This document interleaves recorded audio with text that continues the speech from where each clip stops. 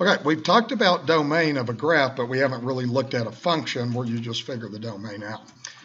Okay, so first of all, a domain of a function is the set of all permissible values of x. We've already learned that. Domain's talking about x values. Now, we're going to kind of categorize this with certain kinds of things. Okay, we've learned about a linear function. What is a linear function standard form? F of x equals what? Mx plus b. Okay, that's the standard, the slope-intercept form like that. A quadratic function, which one is that? Ax squared plus bx plus c. Okay, that's the one that's the trinomial that you're used to factoring. Okay, so what you'll have on this then is the domain of a linear or quadratic function is always going to be all real numbers. Okay, and the reason is you're going to have a line. A line goes on forever left and right. What does a quadratic function's graph look like? That's the parabola, right? So a parabola goes forever to the left, forever to the right. So basically, anytime you have a linear or quadratic function, it's all real numbers. If you write that in interval notation, then it goes like that, okay? Next one is a rational function. So a rational function is usually something like this. We say like f of x, and then you have a function in the numerator and you have a function in the denominator. Just to kind of keep it simple, it's really two polynomials in a ratio, okay? So if you remember when you're doing a domain, some of you might not have got that handout. If you have a fraction, what are you looking for? You're looking for where the denominator is what? 0. Okay, so if you're looking for a domain on a rational function, you always want to just set the denominator equal to 0. And that's what you do when you're dealing with a rational function like that, okay? So let me give you, have you write down a couple of examples of that. Okay, let's say we have f of x equals 1 over x squared minus 4. You can probably do this in your head. What makes the denominator 0 in your head? 2, what else? Negative 2, there's two things. So what you do is you set your denominator equal to 0, and then you can solve that. You could either do the square root property or you can factor it. Doesn't make any difference. This time I'm just going to go x squared equals 4. Then I'm going to square root both sides. So I get x equals plus or minus 2. And then you would write the domain like this. Okay, basically what you would say, there's two ways to do this. First thing I'm going to talk about is what we call set builder notation. And we'll get to this a little bit later in here. If I ask for set builder, you put a set brace, then you say x, and then a bar, then you just say x is not equal to plus or minus 2. It's good enough to write it that way. Set builder notation just says, okay, you're telling me what x can be. You're just saying it's all the x's. X can really be anything except plus or minus 2. That's called set builder notation. You write that as set of x such that.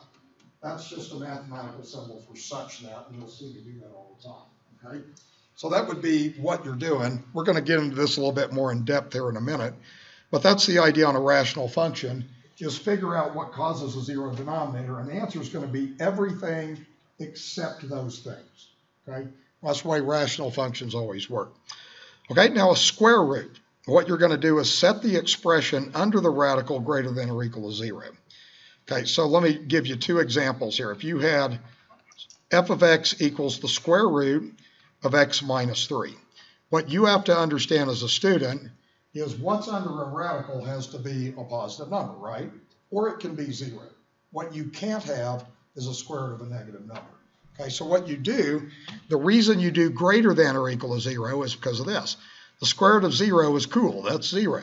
Square root of a positive number is positive, that's cool.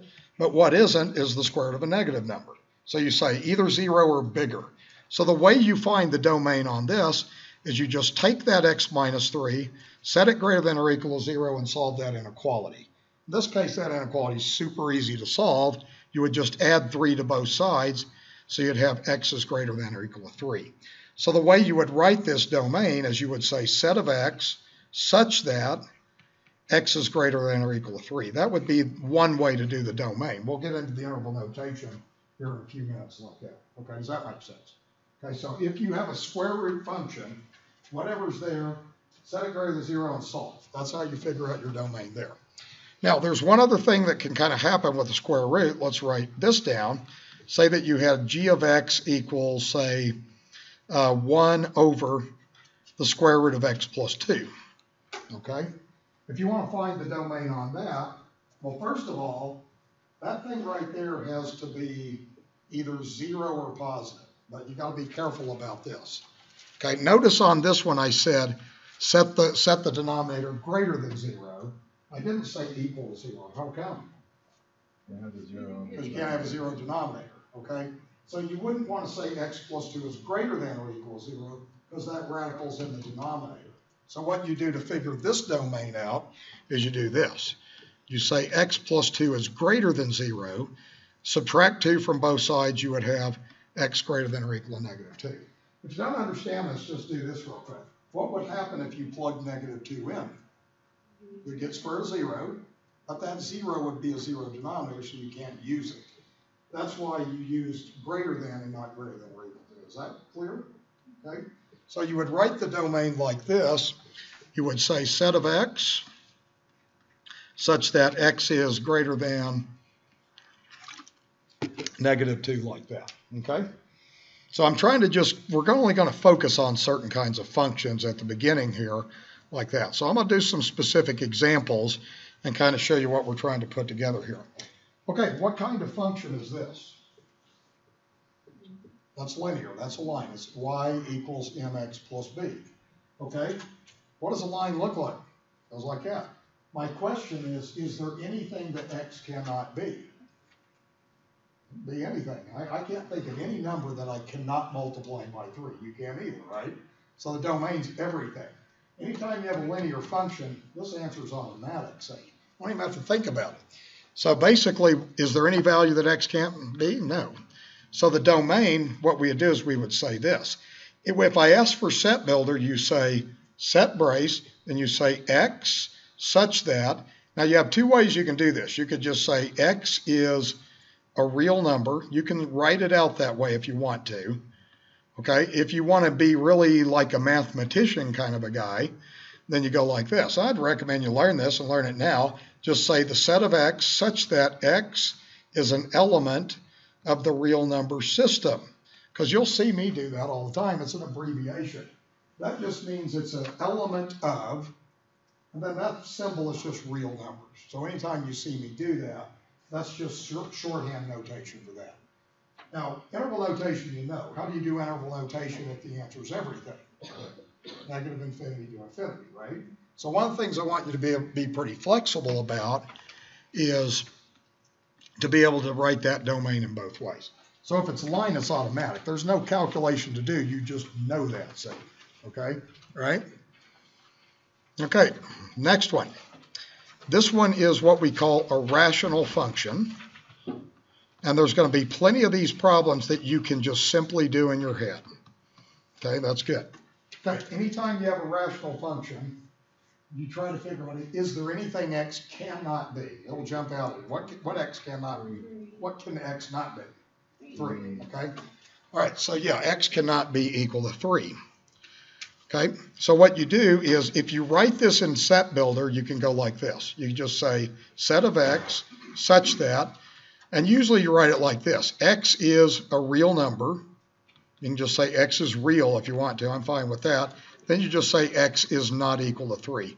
Now, I wouldn't care if you just did this. If you just said set of x such that x is not equal to 3, you can write it that way because that would just imply to me and to you that x is everything but 3. So if you want to just write it that way, that's perfectly acceptable. Okay?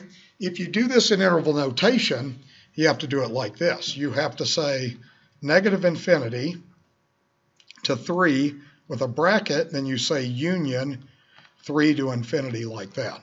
And what that's doing is, well, why do I put a parenthesis on the 3? Because you can't be 3, right? So that's just saying everything, but you can't be 3.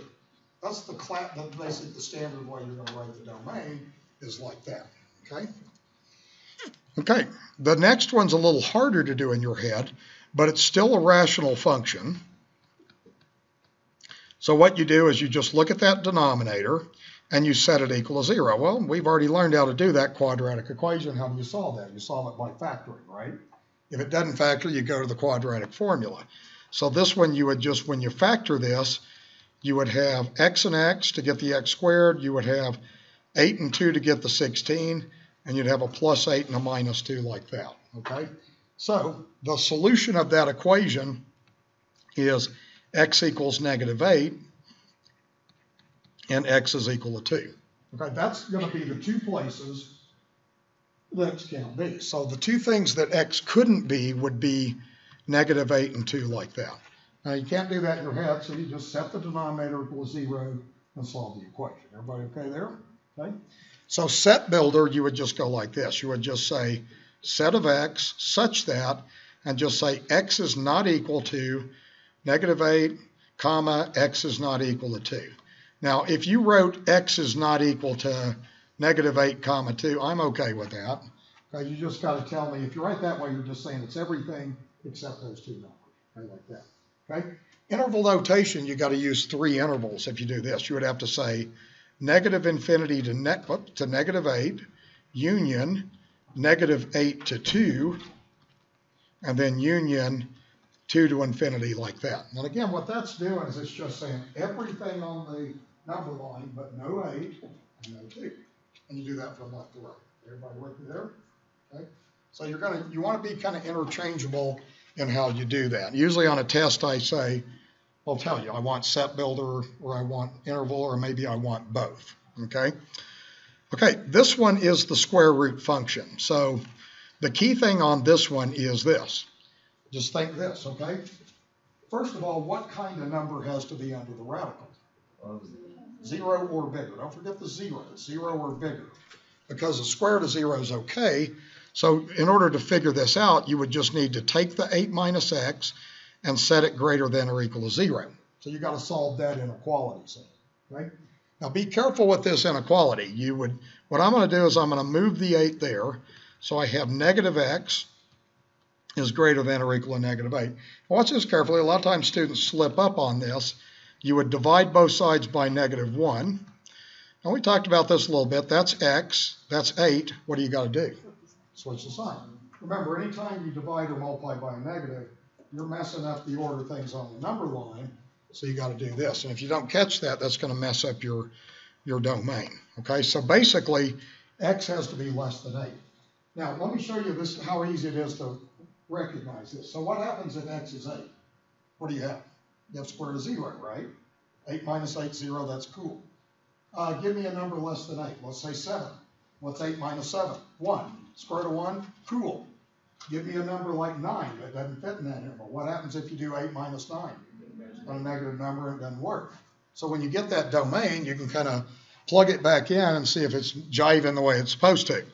So basically, any numbers x cannot be would just be all the numbers less than or equal to 8. So you would say in set builder, you would say set of x such that x is less than or equal to 8, and that's all you got to do. Interval notation, you say -infinity, comma, 8 with a bracket like that. Okay, so that's it. Okay, everybody good there? Okay, all right. Okay, let's see, the next one. Oh, I got to be careful about this one, okay? Well, basically on this one, there's one thing I want to talk about with this problem. First of all, you want to look at what causes the denominator to be 0. In your head, what causes the denominator to be 0? 2 and -2. There's two things. You got to be careful. Now, what I want to show you is this, and you want to make a note to yourself on this. I made this problem up on purpose. If you factored the denominator, wouldn't you just get x plus 2, x minus 2? Okay, but now that doesn't, and that you don't worry about that cancellation. Okay, don't cancel it and say, oh, it's 1, so therefore the domain's everything. That is not right. What you're always doing on a domain, even if stuff cancels, you're always looking at where that original function is undefined. So you cannot be -2 and 2, even though that stuff cancels out. Okay, all right. So what you would say on this is you cannot be -2 and 2. The domain and set builder, you would just say set of x, and then you can say x is not equal to plus or minus 2. You can write that abbreviated form like that. Okay. Interval notation, you'd have to do 3 intervals. So you'd have to say -infinity, -2, union, negative 2, 2, union 2, infinity like that. But the note you want to make on yourself is the cancellation doesn't mean anything on that. Okay, you're looking at the original function regardless of anything that cancels. Okay, that's real important.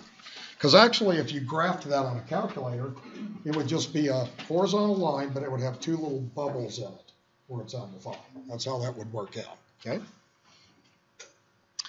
Okay, well, let's do this, and then I wanted to kind of just introduce you to a little bit of algebra functions tonight, too. You've got to be really careful with this one and how you do this. So, first of all, what jumps out at you is what x can be.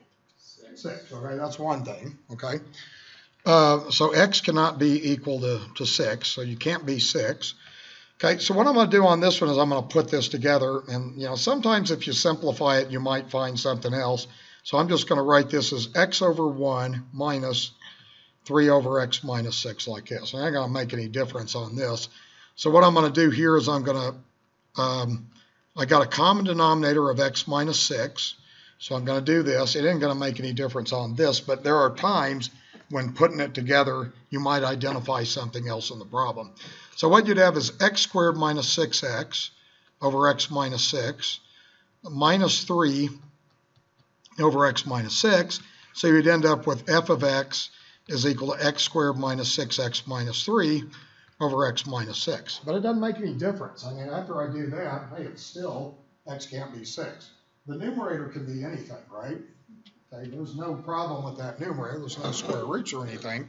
So what you'd write on this is you'd just say the domain would be set of x such that x is not equal to 6 like that. And then interval notation, you would say negative infinity to 6, union 6 to infinity like that. Okay, and that would be it. Okay? All right, let's go ahead and stop here. That's a great stopping point because now we're kind of into to a different place here. Okay, all right, everybody okay?